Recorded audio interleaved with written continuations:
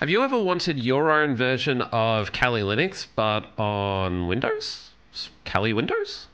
Well, today this is what we're going to build, so stick around. So we all know and love Kali Linux as that single operating system which we use for pen testing, red teaming, reverse engineering, threat hunting, etc, etc. But sometimes we need a Windows OS to do some of these tasks. So we're going to build this out today, and we're going to be using Flare VM, which was released by Mandiant. Unfortunately, it's not as easy as just downloading it due to licensing concerns with Microsoft, but we can get it pretty easily.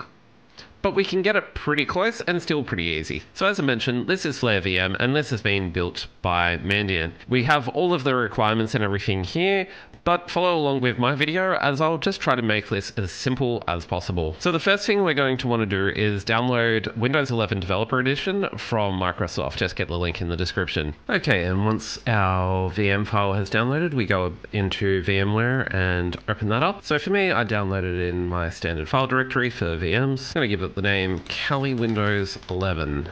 This will take a moment to import. Okay, and when that's finally imported, you may need to actually disable this setting here if you get an error when powering on your VM. And this generally comes from AMD processors. So if you go to processors, virtualization engine, and turn off this option here, we should be able to boot up as normal. Now this will take quite a while, so I will cut back when it has finished. So now we have everything all set up. It's a good idea to take a snapshot just in case. So I've taken one for clean, and now we'll get started. So there's a few things we want to do in order to build out this VM. So open PowerShell as administrator, and then we'll just CD to our desktop.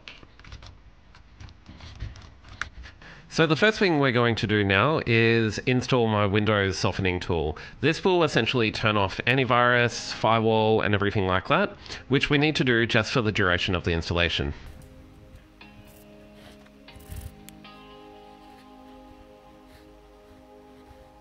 Now we're going to want to download and install the Flare VM script. So just copy and paste command in the description. We'll just download a PowerShell file. We're going to unblock this PowerShell file because we'll ensure that our execution policy is disabled as well. And now we use the PowerShell script we just downloaded, and we also put in the NoPassword flag.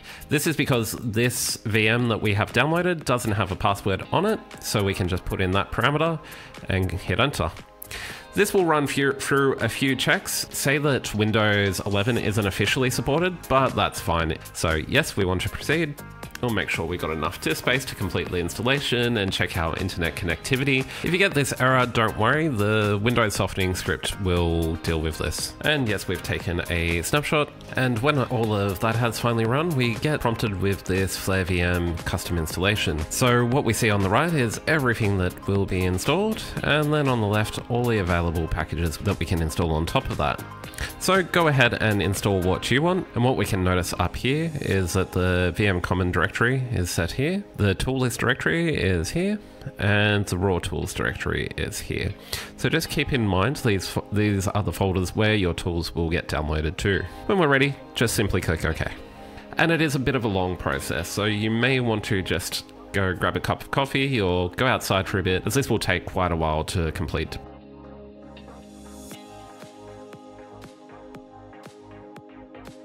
And while we wait for that to install, it's a great opportunity to talk about today's video sponsor, INE.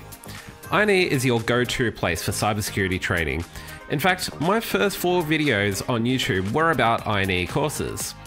You can take anything from their recent updated pen test professional course to exploit development, their recently updated mobile development pen testing, as well as digital forensics, threat hunting, and incident response. So they've got content to keep you busy on the blue side too. And I haven't even mentioned the skill dive section yet. Skill dive is an area where you can focus on small little labs, focusing on things like recent CVEs, different exploits, And all of these are broken up into half-an-hour sized labs for you to get hands-on and try new things. So if you'd like to get your hands on all of this great content at one low price, visit the link in the description for always the best price available. Now, back to the video. And we can see it's booted up successfully again, and we can just leave this for a while now because it's just going to do its thing. So as your installation continues, you will see more and more files being added into the C tools directory, as well as the desktop tools directory, which is basically just shortcuts to everything anyway. So this will pretty much conclude, as this will take a while to keep downloading other tools, but this is basically what your Flare VM will look like.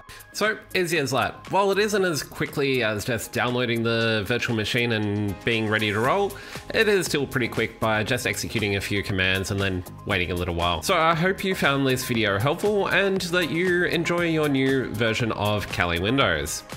Anyway, thanks again for watching. Please sure to like, share, comment below and all that good stuff if you found this video helpful, and I'll catch you in the next one.